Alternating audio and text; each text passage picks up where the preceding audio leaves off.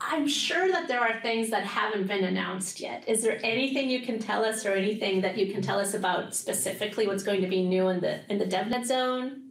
Well, it's just you and me here, right? I'm sure I can share some stuff. It's just us, yeah. No, there won't be any spoilers. Just like those of you that have muted Game of Thrones on Twitter, we're not going to do any spoilers of anything too exciting here.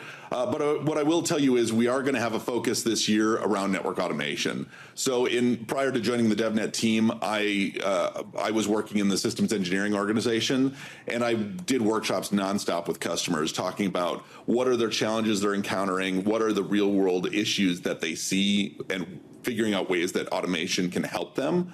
So this year, we're really having a key focus on network automation and how can we actually tie it to tangible use cases for customers. So we want to make sure that what we're doing is relevant to you all.